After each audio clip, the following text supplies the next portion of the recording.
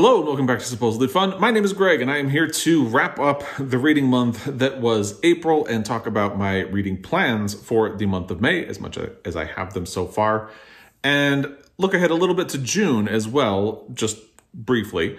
April was a really interesting reading month for me. It had a lot of fits and starts. There were bursts of really fast quality reading, and there were some projects that were taking a bit of a long time, some projects that got delayed until May. We'll talk about those a little bit later. And there were a couple of weeks where I really didn't get a lot of reading done. If you follow along in my Friday Reads videos, you know that I have mentioned that I've been suffering from headaches ever since I had COVID in January. And there have been a couple of days in a row, in particular, that really knocked me out and I did not get a lot of reading done. So it's been an interesting month because in some ways it's been really slow and a little bit painful. But in other ways, I've made a lot of progress. I finished 7 books in the month of April, which is a really good total for me. I am someone who tends to read a little bit more slowly, a little bit more deliberately, and make progress more slowly. So 7 is a good number for me in a month. I know when I first started my BookTube channel, I had some really high numbers in months. And then after I was on BookTube for a while, I decided I wanted to push back a little bit and get back to the way I enjoy reading. It's a little bit slower, but it's the way I like to read. And that's kind of what I've been doing for most of the year. So 7 is a really good number. And we'll go through the 7 books briefly because I've already talked about all of them in Friday Reads videos in the month of April. So if you want more specifics, you can go back and look at my Friday Reads videos and you'll find a lot more about my opinions. But I will quickly run down what books I've read and what I thought of them. And then we'll talk about my May plans. The reason I want to briefly mention June is that since we are in May, I am already starting to work out what my pile of possibilities for Pride Month is going to be. I've already started planning in my head the pile of books that I want to choose from in print form and the pile of books that I want to choose from on audio, because I'll be balancing both of those in the month of June. Because it is LGBTQ History Month, I will usually only read LGBTQ books in the month of June, either LGBTQ authors or subjects, everything like that. So it's something I really enjoy doing, and this year is going to be no different. And I'm not really going to talk about what my pile of possibilities for Pride Month is yet, but I am thinking about it, so I'm putting it on your radar. And I will probably be doing a video about what my pile of possibilities will look like very soon. So you can stay tuned for that.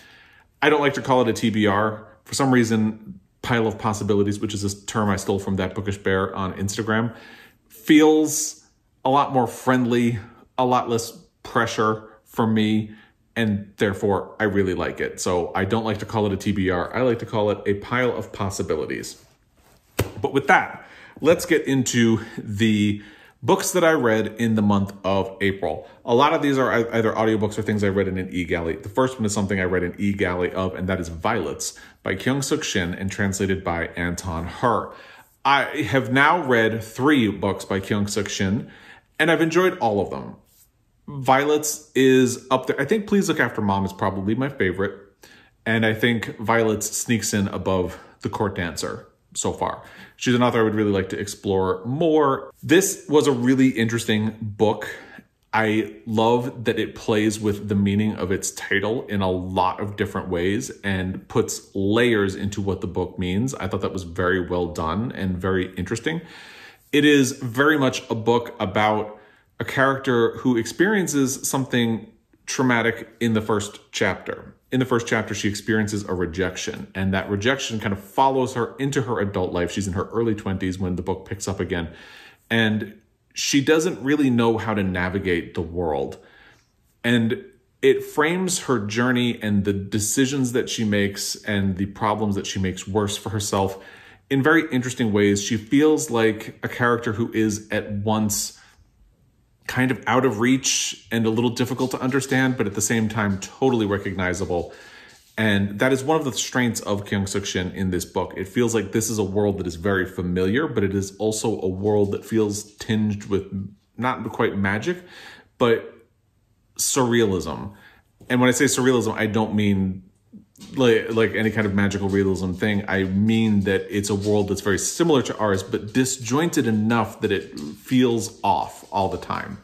And one of the things I really liked about it as well is it portrays how easily you can be in a city, in a bustling area, surrounded by people, surrounded by activities, surrounded by constant change and businesses and all of those things, and still feel incredibly lonely. I thought that was really well done, and this is definitely a book that I would recommend to you if you have not read it already.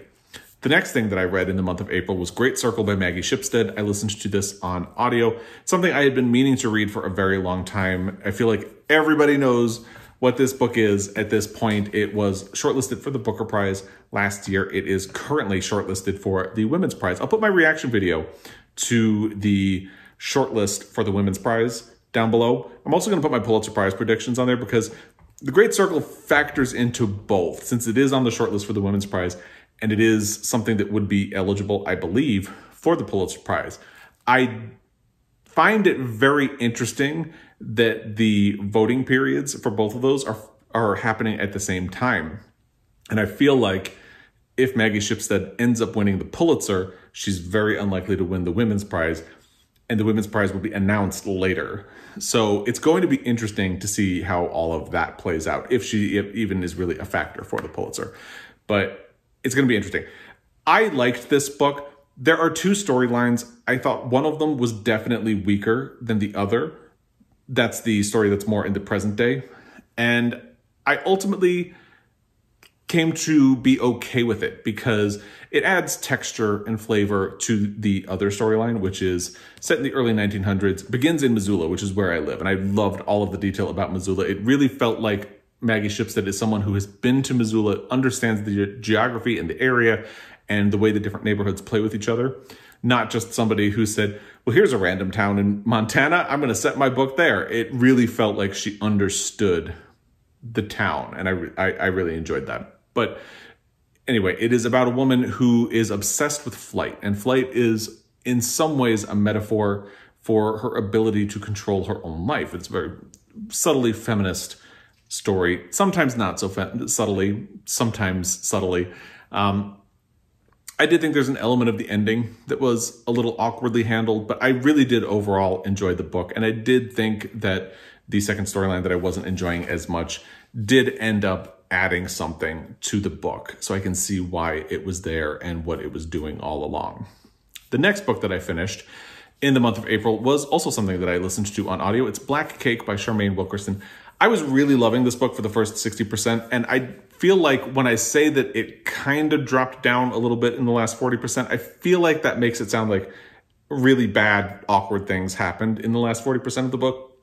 I think what really happened is just that there were a lot of plot ends that were kind of fed to the reader in the first 60%. And the way Charmaine Wilkerson ties everything together does feel a little like a checklist. Like, okay, this is done, and this is done, and this is done. And it's all really good, but that did make it lose a little bit of ground. I had thought it would be competitive for my top 5 books of the year so far.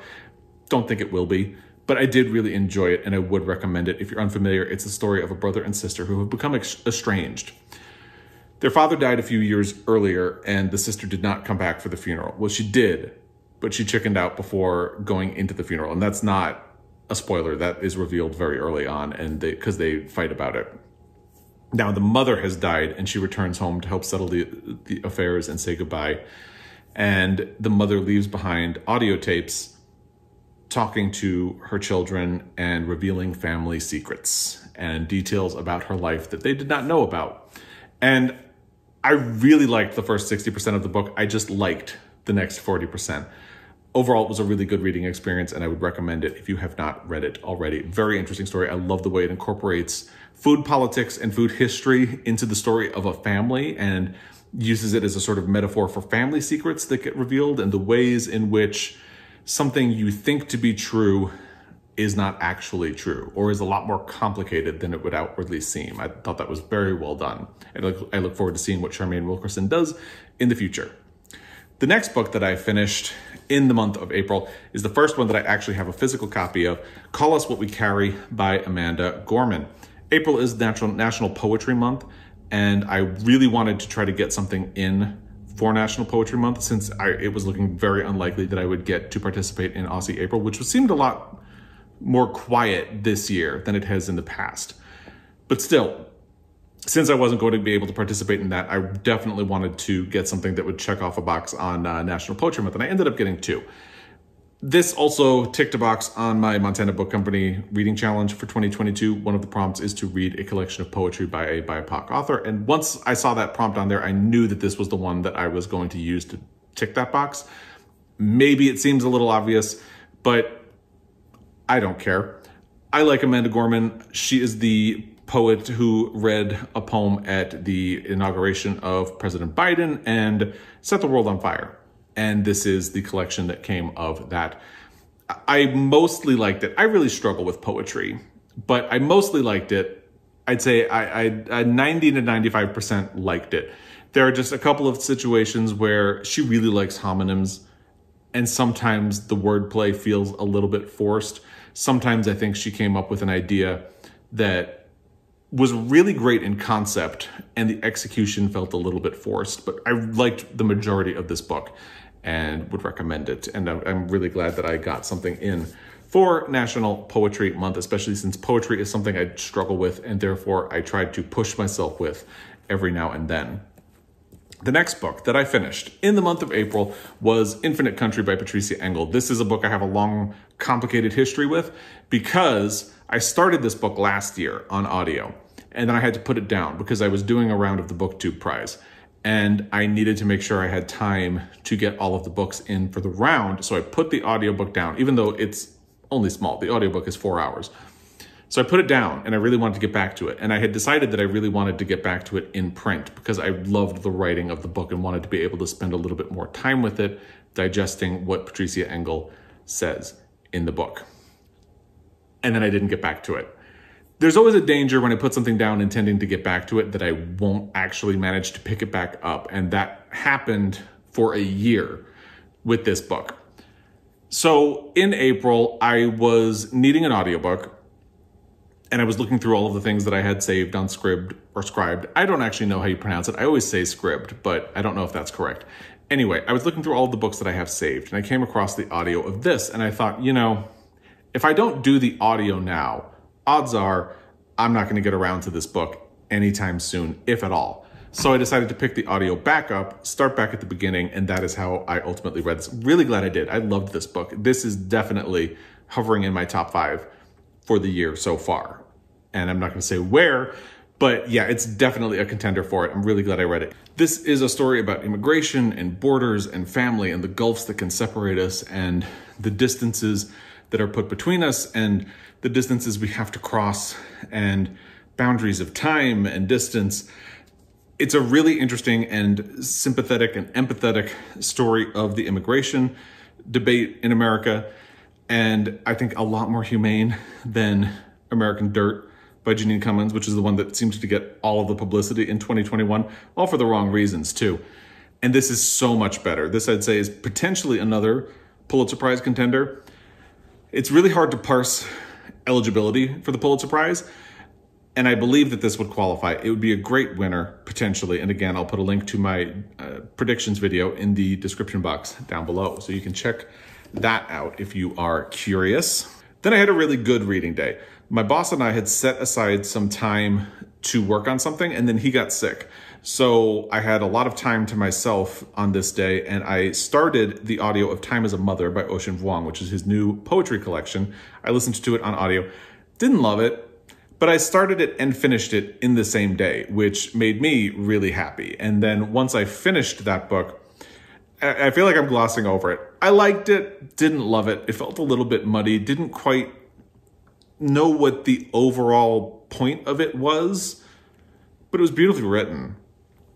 And then I started A Spindle Splintered by Alix E. Harrow, which is something that is on the Montana Book Company Reading Challenge. I need it to tick a box. It's not the type of book I would usually pick up, but I'm glad I read it because it's a clever book. It was a short book. I think the audio was maybe 3.5 or 4 hours. And I finished that the same day. So I started and finished 2 books in the same day, and I was really proud of myself for that. And A Spindle Splintered has a sequel coming out, A Mirror Mended. I don't think I'm going to do the sequel, but I'm really glad I did the first one because it got me out of my comfort zone. It's very like YA fantasy. It is a sort of queer retelling of Sleeping Beauty, but it's a meta retelling of Sleeping Beauty because the protagonist is aware of the stories of Sleeping Beauty and the different versions of Sleeping Beauty that exist in the world. And it puts a feminist spin on a fairy tale that many people consider to be the least feminist of all of the Disney movies, at least.